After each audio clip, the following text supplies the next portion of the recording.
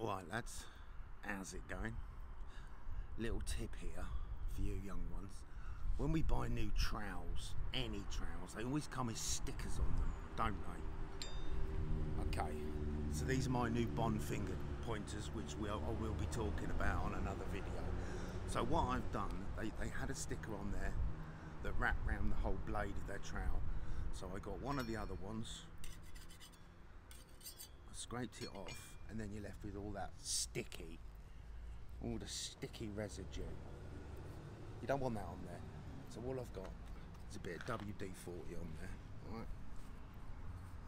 That's all it is. You can use paint thinners or something, and then